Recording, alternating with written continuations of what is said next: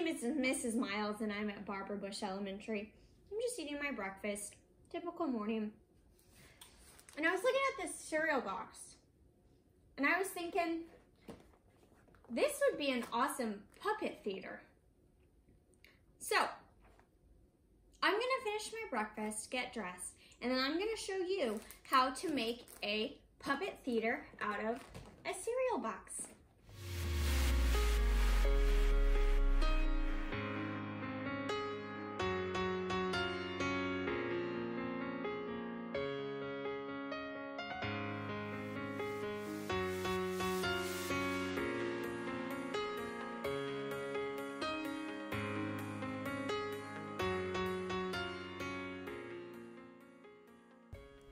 Find a space to work and make sure that it is clear.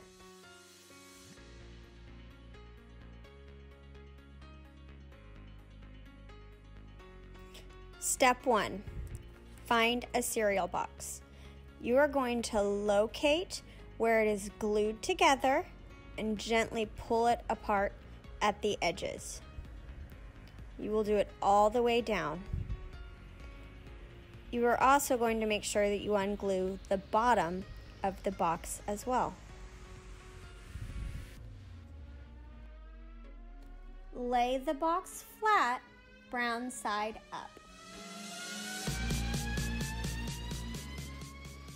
Now that your box is flat, you are going to need to flip it over.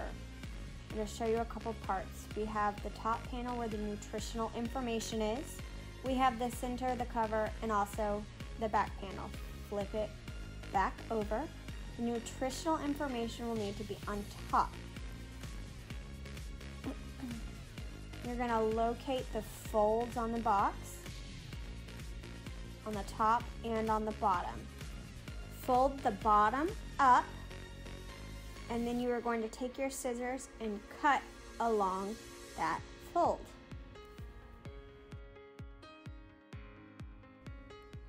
After you've cut off your back panel, you are going to want to put it aside because you are going to use it for a different part of the project later. Then you're going to turn your cereal box. You're going to make sure that once again this nutritional information is at the top. You'll notice that the original top of the box is now on the sides. And you are going to take a pin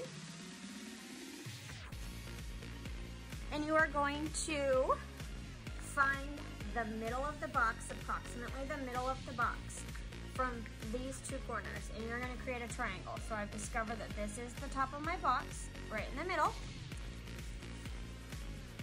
and you're just going to draw a line to make, oh, I did not do that line very well, so I'm going to redraw it. You're going to draw a line to make 1/2 of the triangle, and then you're going to do the same thing on the other side. I tore that off because it'll be a little bit easier to draw my line. You're going to do the same thing on the other side, and you're just going to draw your line as straight as you can to make the triangle. This is going to be the top of your theater. So you're going to take your scissors again, and you are going to cut.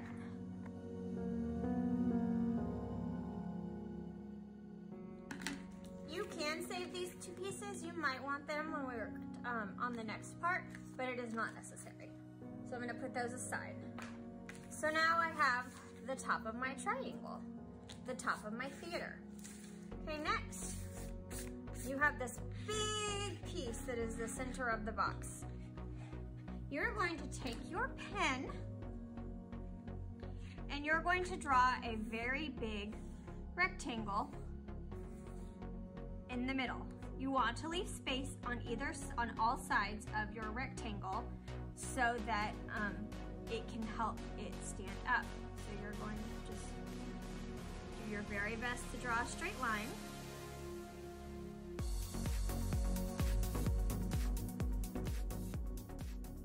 Now that I've drawn my box, it's time to cut it.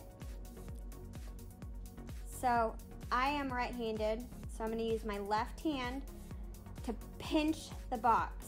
I'm going to put my right hand underneath to help with pinching the box. And I'm gonna take my scissors and I'm gonna try and cut. Oh, that didn't work. I'm gonna pinch it again. It's kind of hard to pinch it. Oh, come on. Okay, so it's easier if I fold the box and then use my scissors and try to cut it. You have to squeeze really hard because this cardboard is kind of hard. So I squeeze, didn't get it. Squeeze again, cut. You might have to ask for a grown-up's help. Oh, there it goes, I cut it. And now that I've cut a hole, I'm gonna put my scissors into that hole and I'm gonna cut around to the edge of the rectangle that I have made.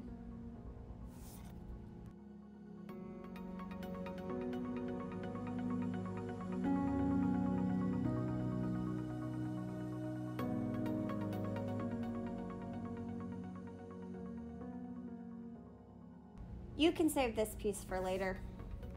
So now I have this nice big hole. So I noticed that I made this side a little bit smaller than this side, so I'm actually gonna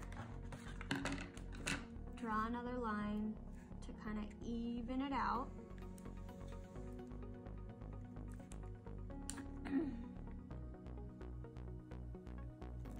Actually, more like that. I'm just gonna trim it up because that also allows me to have just a little bit more space for my puppets.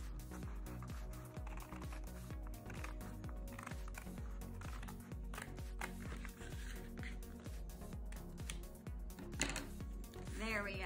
That looks much better. Okay, so now I have, this is going to be my stage. So you notice on the back of this side, it's all decorated, lots of different colors. But on this side, it is plain. So this is the part that is going to be out that everyone will see when you are doing your puppet show. So we have to make it look pretty. So first thing I'm going to do, I have some different colored markers here. And I am just gonna put a little bit of decoration on here.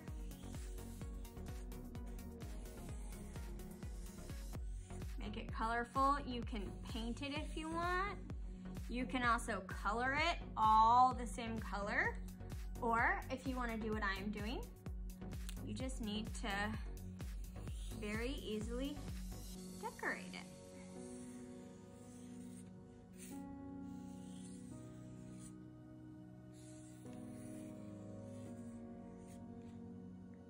I think I'm gonna use one more color. I'm thinking a bright blue would look nice.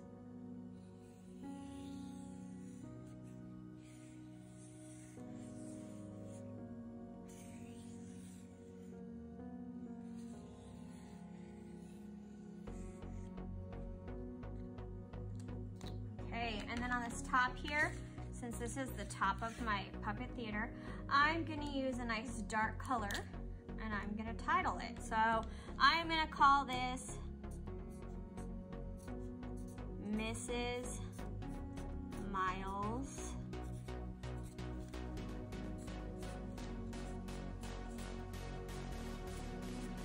Puppet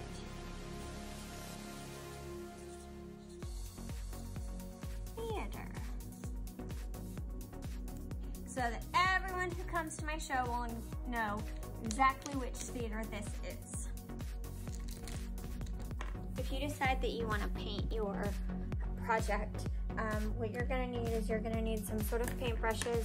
You're going to need some paint. I have acrylic on hand, and you'll also want to have something to cover the surface that you're working on.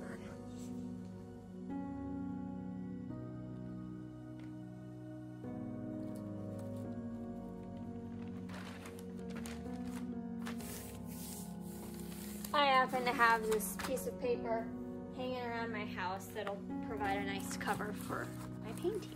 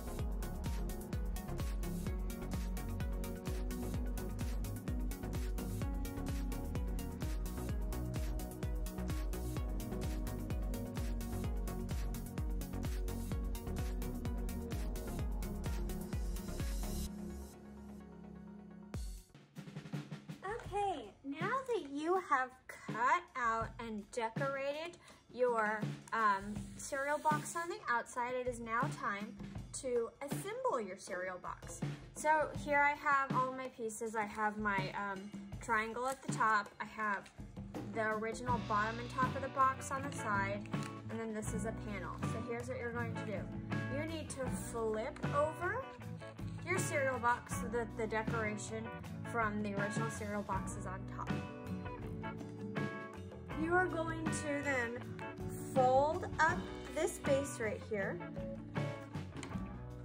and then you are going to fold in the side and then stand it up so that the base is on the bottom. Put these two pieces together, and then what you're going to do is you're going to grab some tape.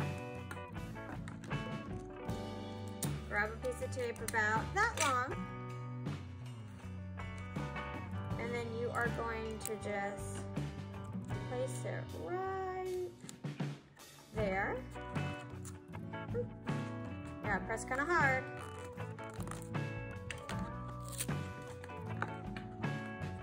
And then you're going to take another piece of tape, and you are going to place it right on the corner of those two pieces. That'll help make it a little bit stronger. And then you're going to do the same thing for the other side. You're going to fold this side piece in. You're going to fold this little tab on top.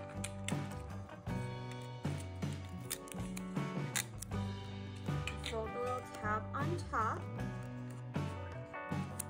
You're going to take your tape and push it down. Gently push it down.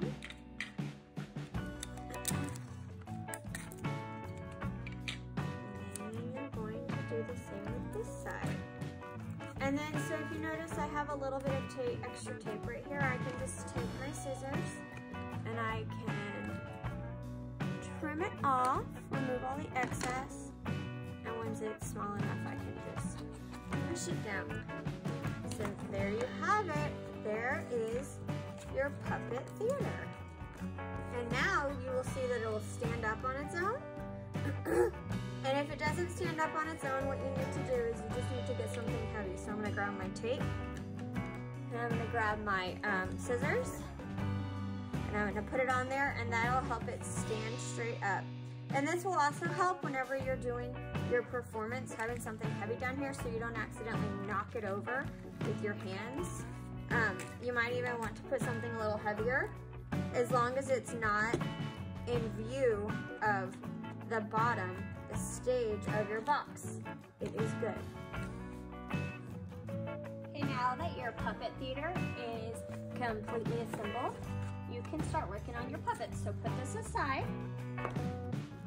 What you're gonna do is you're gonna wanna grab that piece, the back piece that you cut off yesterday, and you're gonna use it for today. So you're going to flip it over so that we have the nice clear space again. So I have decided the story I'm going to tell is the Three Little Pigs. So what I need to do is I need to draw the 3 pigs, and I need to draw the wolf. I have decided that for my project, all I'm going to do is the pig heads. Now you need to remember that when you are making your puppets, that they need to fit inside, that you need to be able to have multiple characters inside this space. So don't draw them too big. So, and I'm only going to make the heads.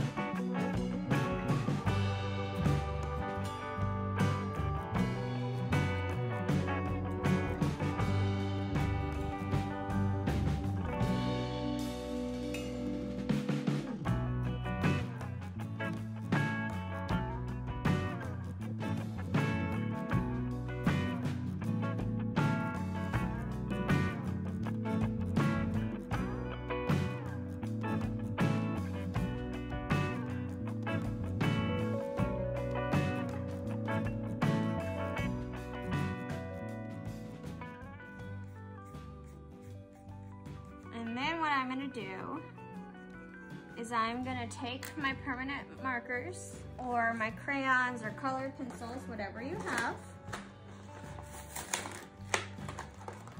and I am going to color them in. So I have this nice, pretty pale pink.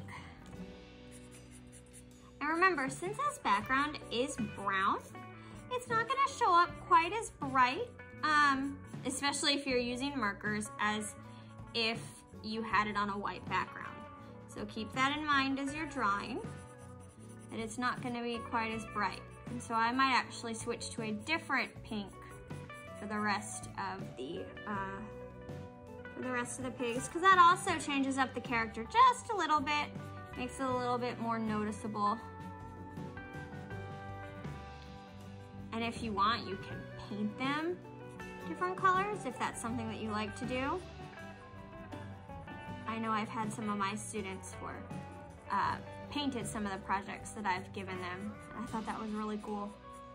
I just don't have very many paints at my house, but I have lots of permanent markers.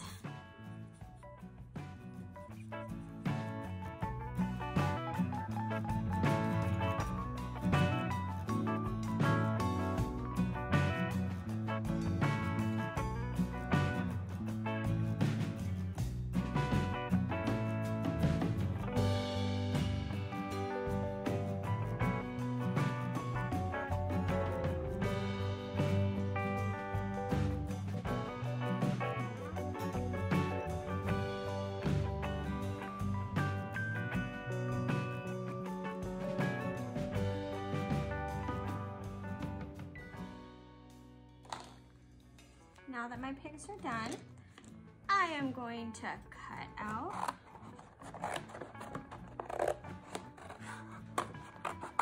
each pig.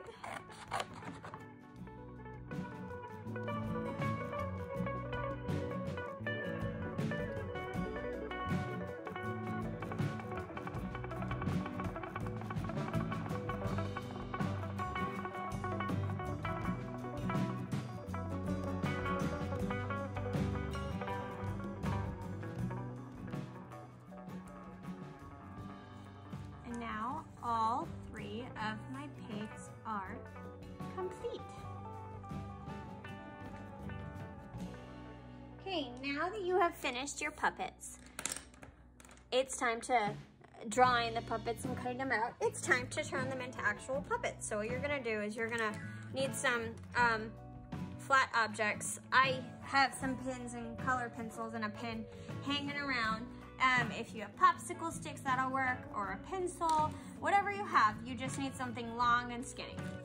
So what you're gonna do is you're gonna use some tape. You're gonna flip one of them over. You're gonna want the end of the pencil to line up with the bottom of your puppet. You're gonna press really, really firmly. So I have a little of extra tape, so I'm just gonna take my scissors and cut off that extra tape. So there's pig 1.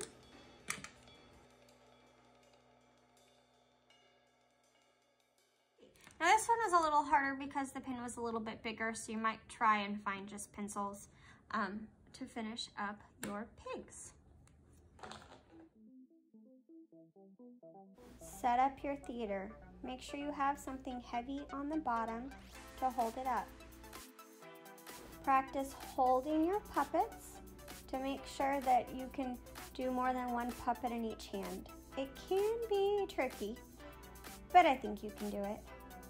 If you have anything special in your show, make sure that your special effects work, that they pop up like they're supposed to or stay up like they're supposed to.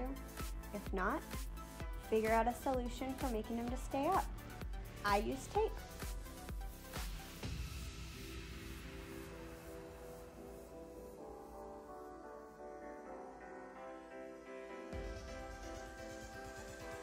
Work out any problems that you may have that will prevent you from performing your show well. Practice your placement and where your puppets are going to stay when they're not on stage.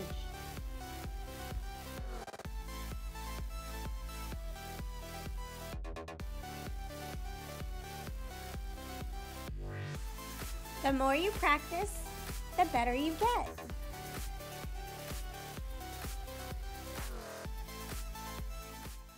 Now it is time for me to perform my show, and I want to show you a couple things that I've done off camera. I have actually designed my houses, and I have taped them in down here so that when I'm ready I can make them come out and show on the stage. I also created a wolf for our story, and don't forget you may need something heavy to hold your puppet theater up. So we start out our story and we have our 3 pigs, and they're walking along. I'm going to make my house out of straw, and he walks off. I'm going to make my house out of sticks, and he walks off, and she says, well, I'm the smartest, so I'm going to make mine out of bricks, and she walks off. So then he comes back, and he's building his house, and he's building his house, and now his house is ready, and I had a piece of tape ready to hold it in place. And then you can have your puppets kind of rest right on top. The top of the pencil is leaning against the top of the puppet theater, and I kind of just stuck them in right there. And then this one comes in, well, I'm going to build my house out of sticks. And his house is ready. And I had a little piece of tape there waiting. And so he's now going to rest in his house. And then she comes on stage and she says, well, I'm going to build my house out of bricks. And she hammers, and she glues, and she works really hard, and it takes longer than the others. And then her house is ready. And she's tired, so she actually goes to sleep in her house. Well then, the big bad wolf comes along, and he sees all of the little pigs. So he walks over to the first house. He says, little pig, let me in. Not by the hair on my chinny chin. Then I'll huff and I'll puff and I'll blow your house in. And he blows the house in. And this house goes back to where it started, off stage.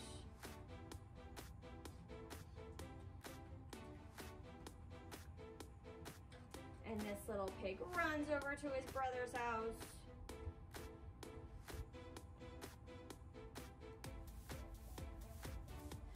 And then the wolf comes around.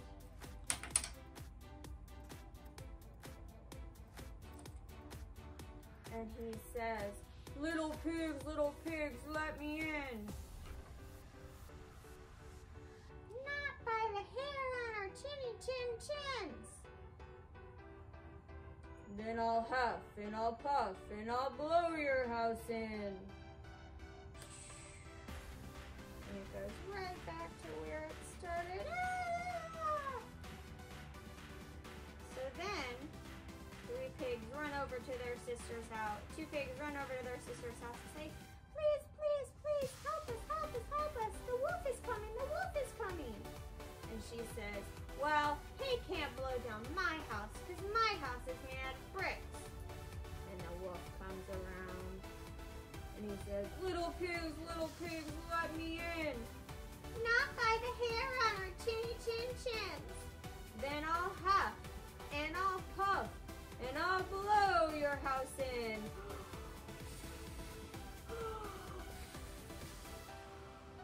Oh, I guess I can't have this house. And he walks off sad. And the 3 pigs, they rejoice, yay! And they all live happily ever after in the brick house together. The end. Thank you guys so much for watching. I hope you had a fun time making your puppet theaters.